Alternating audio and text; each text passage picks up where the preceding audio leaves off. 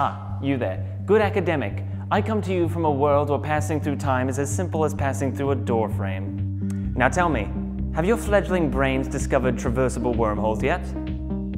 Of course you haven't. Far too advanced for your primitive brains.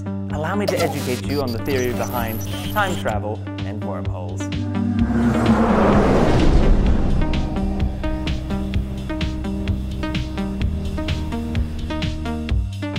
Let's begin by constructing our wormholes.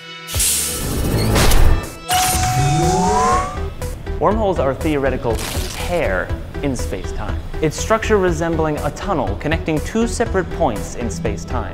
The wormhole we are constructing is known as a traversable wormhole. Our traversable wormhole would have to have no event horizon hindering it from two-way travel, and would have to be large enough not to obliterate travelers who pass through it. The biggest issue we have in creating and maintaining these wormholes stems from our old nemesis, gravity.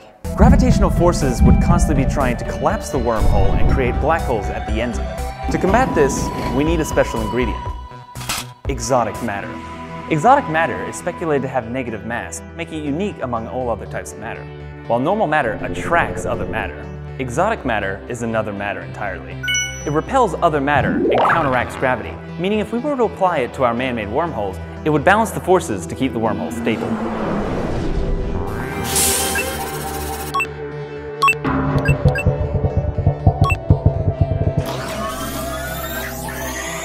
Now that we have our stable traversable wormhole, we now have a means to move near instantaneously through space. For right now, going through our wormhole would have no effect on our coordinates in time.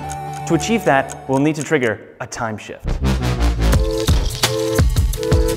We can do this by accelerating one of the wormhole's openings to near light speed by electromagnetic or gravitational means, triggering a time shift between the two openings. We then return the wormhole to its original position. And now, traveling through one opening and exiting from the other will now affect both your place in space and time! Well, my work here is done, and I'm sure there's been no paradoxical side effects to me coming here whatsoever. Godspeed.